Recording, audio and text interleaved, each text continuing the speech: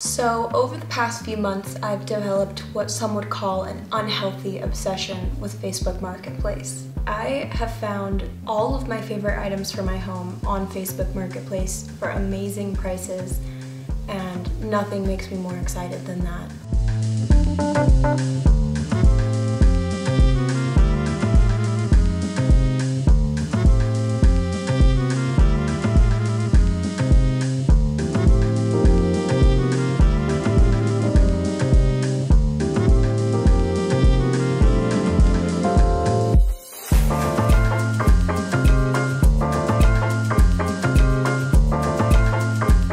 Over the past year or so, I've started to care a little bit more about my interior design and what I do to my home.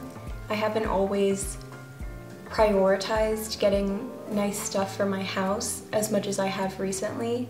With my new love of interior design also came a love of vintage furniture and vintage-inspired design. I've always loved mid-century and other eras that I can take inspiration from, but I try not to choose just one era. I want my space to feel like an amalgamation of all of my taste so that it's truly my style. I'm not just copying someone else, and I'm not just copying one era.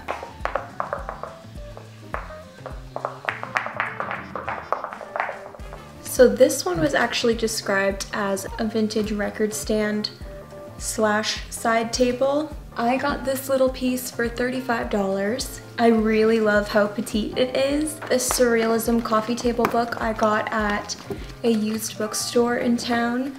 And then this vase is another Facebook Marketplace find. I bundled that vintage vase and a little hardwood bowl for $25.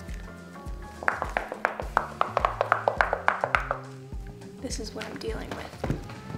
Oh my god.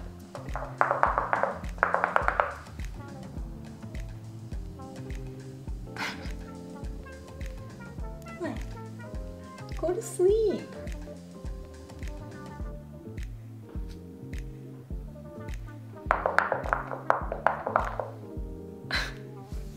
A big inspiration for me is Paige Wassel. I have been watching her channel for the past year or so. Not only do I love her taste, but I think she has really good advice for finding furniture at fair prices. But I kind of want to elaborate on that.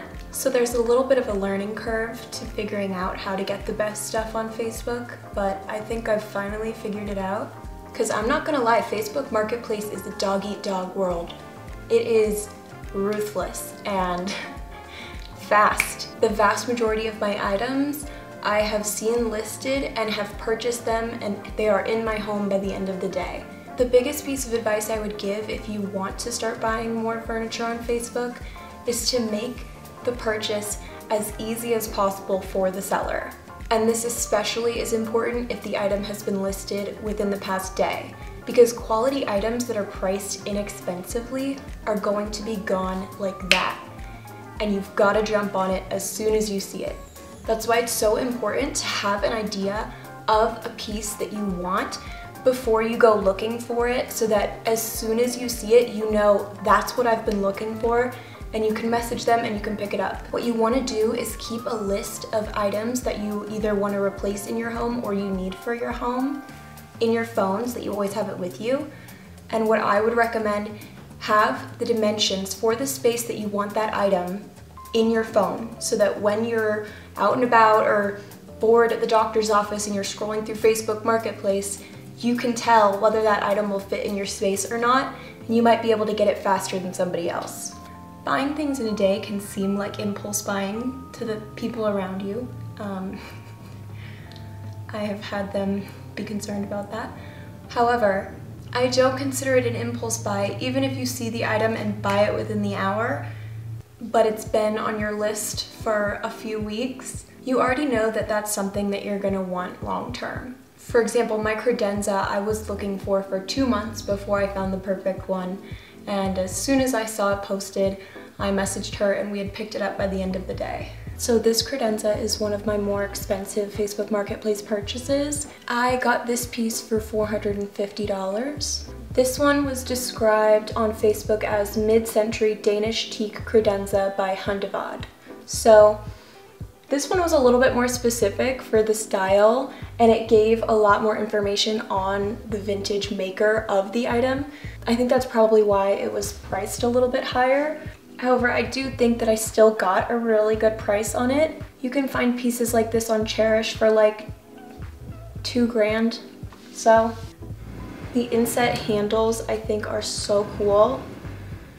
And I really like that it's all one color, so it's a very cohesive piece that I think is gonna stay classic for quite a while. It allows for so much storage, but in a concealed way. This is also what I currently utilize as a TV stand. Ideally, I'm gonna mount the TV and be able to put a little bit more decor on top of here because it really does have a beautiful top. Since this is a mid-century piece that wasn't intended to be a TV stand in this way, I had to drill a hole in the back of it. I just used a 1.5 inch drill bit, and that allowed me to thread all the cords that I needed through the back.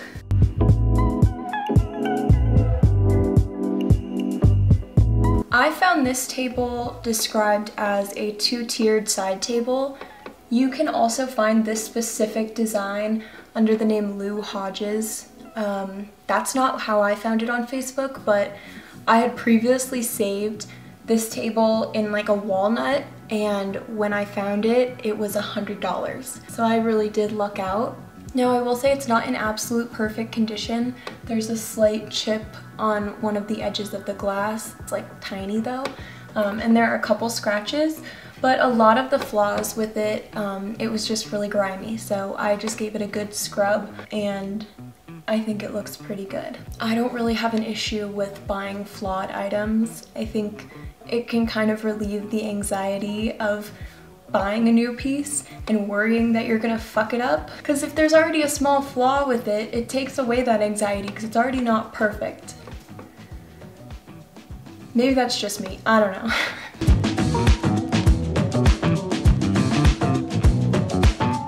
So this table was actually our first Facebook Marketplace find.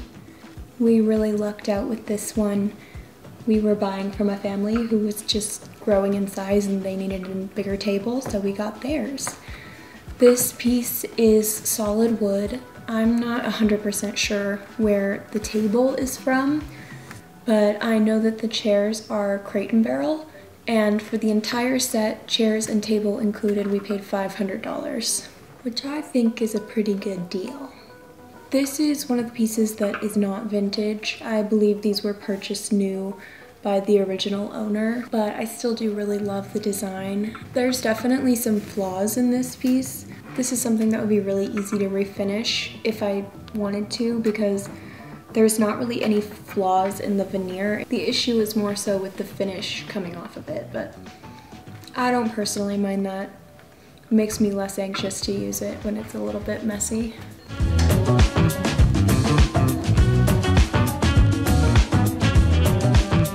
The last of my favorite finds are these glasses. They did come in a set of 30. I am currently only using 4 of the martini glasses, but I felt that it was such a good price I might as well just buy the whole set because they were authentic 70s vintage Libby glasses in this kind of smoked glass. My friend Riley and I have been very into smoked glass after finding a very cute set of smoked glass vintage Pyrex bowls when we were antiquing. So she got the bowls. I found these on Facebook a couple days after. The set also came with these adorable cordial glasses and wine glasses. I just haven't decided what I want to do with these yet. I don't have room for them in my kitchen right now, so right now they're just in storage until I decide if I want to keep them or sell them.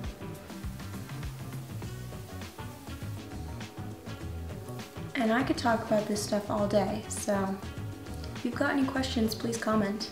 See ya! Bye bye!